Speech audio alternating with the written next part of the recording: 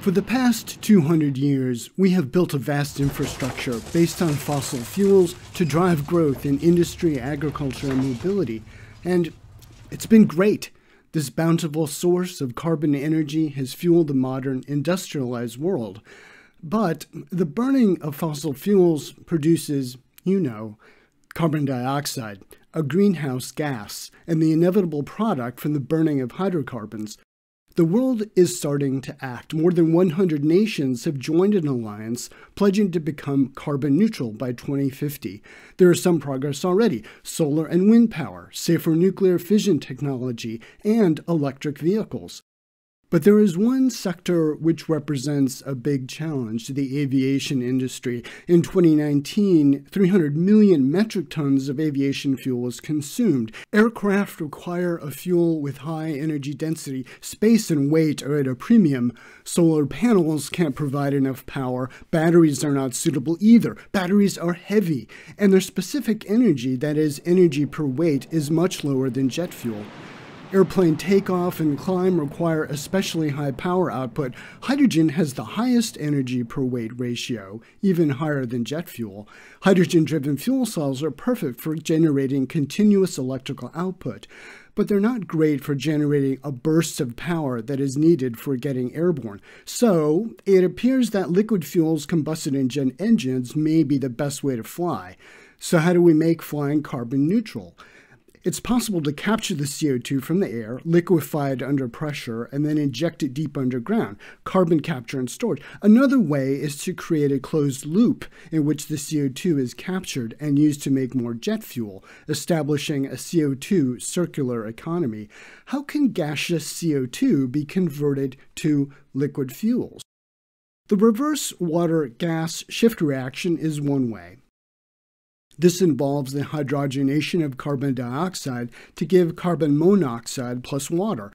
The carbon monoxide then serves as feedstock to make hydrocarbon fuels using the well-established Fischer-Tropsch process. The FT process has been done on industrial scale and requires several steps, expensive metal catalysts, and elevated temperatures and pressures. The water-gas shift reaction requires very high temperatures also, over 700 degrees Celsius, and a lot of research is going into finding catalysts that can allow this reaction to proceed at lower temperature. Solar jet takes advantage of solar energy to convert carbon dioxide and water to carbon monoxide and hydrogen. In a second step, molecular oxygen is generated. Their device focuses sunlight on a cerium oxide catalyst, heating it to 1500 degrees Celsius. The carbon monoxide and hydrogen can then be converted to liquid fuels using the FT process. Other research is going into the electrochemical reduction of CO2, which requires electricity and specialty catalysts, such as copper or cobalt nanostructures.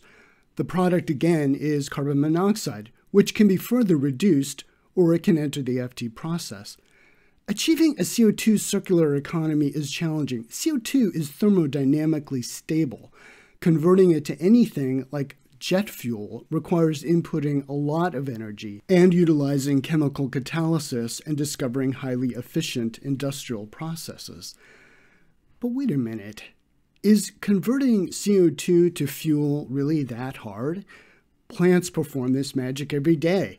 Photosynthetic organisms capture CO2 from the air and, using the sun's energy, split water to hydrogen and oxygen and reduce the CO2 to stored energy, carbohydrates or lipids. All animal life depends on this process. Plants, trees, algae, and cyanobacteria have evolved over billions of years, the molecular machinery to carry out photosynthesis. So why don't we let the plants do what they do best and take on the heavy lifting of converting this greenhouse gas to useful fuels? Photosynthetic organisms create over 100 billion metric tons of biomass per year. Biomass represents the only renewable energy source that contains carbon. So how is biomass converted to jet fuels? There are several methods. Vegetable oil, derived from oilseed crops or waste oil from cooking, and conversion to jet fuel is the most direct way. Many of these plant-derived oils can be refined using methods similar to what is done today for crude oil. The gas-to-jet approach processes biomass, for example wood chips, in a gasifier to produce syngas, which is a mixture of carbon monoxide plus hydrogen. These gases are then converted to jet fuel using the established Fischer-Tropsch process. The alcohol-to-jet process involves the fermentation of biomass to produce alcohols, such as ethanol.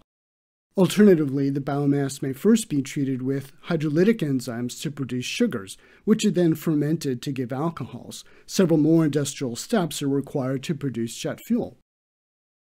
Biomass production, however, requires a lot of land and water that may be better suited for food production or simply left as wilderness for the promotion of biodiversity. There are ways to avoid the use of land. Bioengineered microalgae have excellent photosynthetic efficiency and carbon fixation capabilities. The microalgae are grown in photobioreactor tubes using the energy from the sun to drive photosynthesis. The tubes can be attached to the effluent from a power plant or factory. The CO2 is captured by the algae and converted to oil. The microalgae cell walls must be broken down with sonication, the oil extracted and then refined into fuel. These organisms can produce oil up to 50% of their dry weight. This approach is much more land efficient than conventional biomass production and uses 10 times less water. At this point, there is no obvious single path forward to achieve carbon-neutral aviation. It is going to take a combination of technologies and approaches, including conservation, to achieve net zero carbon by 2050. All of these are going to be more expensive than fossil fuels, and it will be the responsibility of the flying public to pay for the actual cost of aviation in a carbon-neutral world. If you like this video and want to see more Science Sketch animations, please click the subscribe button.